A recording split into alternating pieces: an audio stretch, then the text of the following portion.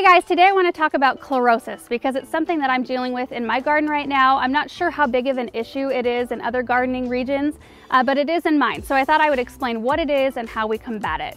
So chlorosis is the yellowing of leaf tissue due to lack of chlorophyll. And it usually presents just like this. The tissue is all yellow and the veins remain a dark green. So when you see that, it's a telltale sign that your plant has chlorosis. The main reason why plants get chlorosis is because of a lack of iron. Your plants need iron in order to form chlorophyll, which is the green pigment in your leaves.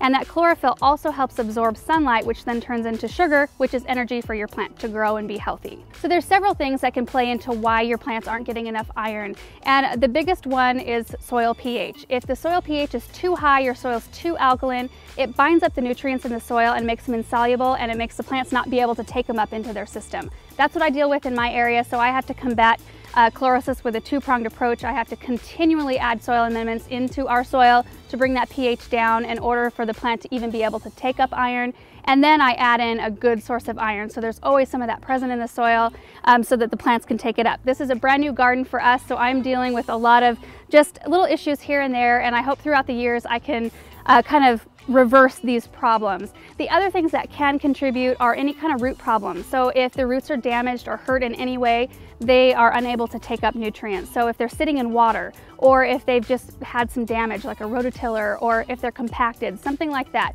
so that your plants can't take it up, that also can contribute to a chlorotic problem.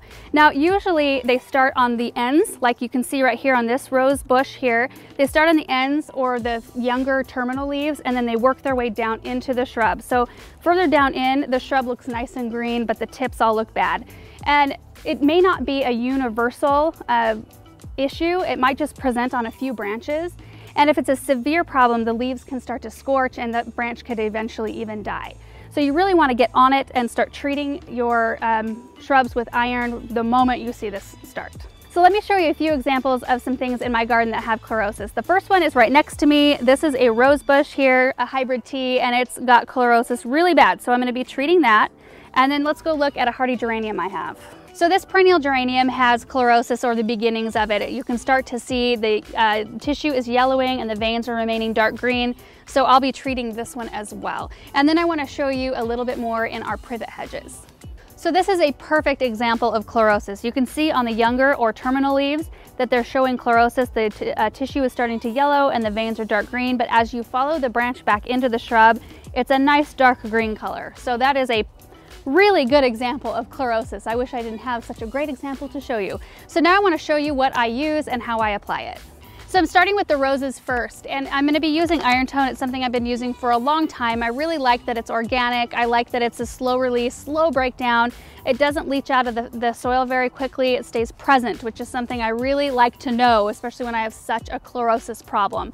So I'm just going to follow the instructions on the back of the bag, and it says to sprinkle 1 to 2 cups around the drip line of the plant, which the drip line, you go to the outermost edges of the leaves. It's like if you were to draw a circle around those outermost edges, that's the drip line of your plant. So I'm just going to sprinkle that around and kind of work it in lightly with my fingers and then water it in.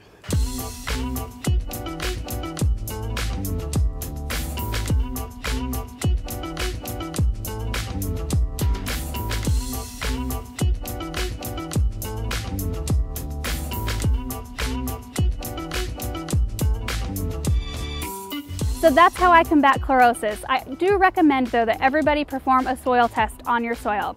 That way you know what pH you're dealing with, as well as some of the key nutrients in your soil, so you have a baseline. You know what issues, if there are any, with your soil, so you can add in what you need to for your plants to be happy and healthy. So I hope this video was helpful to you guys. If it was, leave a like down below and we will see you in the next video. Bye.